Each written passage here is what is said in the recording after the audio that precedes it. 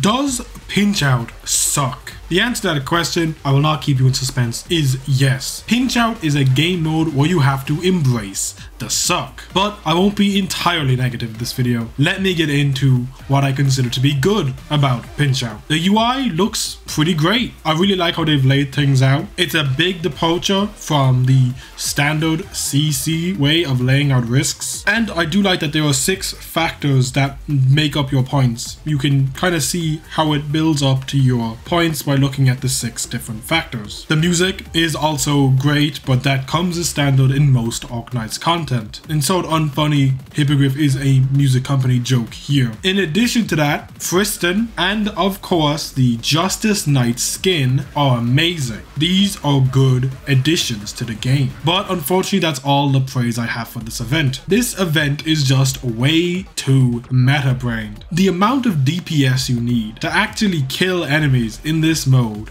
that doesn't involve stalling for literal hours on end is insane. I will not blame anyone for looking at the enemy HP that is in the millions and just saying this event isn't for them. If you take the Dorothy tag that removes 2 of your 3 life points, you are going to be sitting there for hours killing those robots. And it is not for me, I'm afraid. I'm never taking that tag and I never will.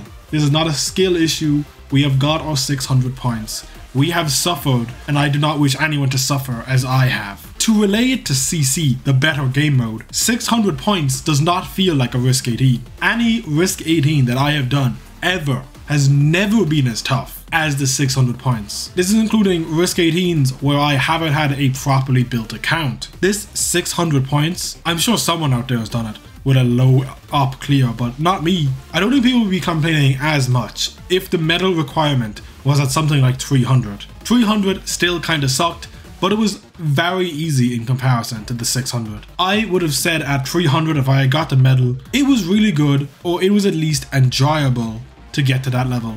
It still sucked, it still was not the ideal, but it was better than going for the 600. How would I fix the game mode? Well, I just bring back a traditional CC, but other than that, I would just make it so that the enemies weren't as tanky. Like, there was no reason for the enemy to have buffed defense and then go up to like 3 million HP.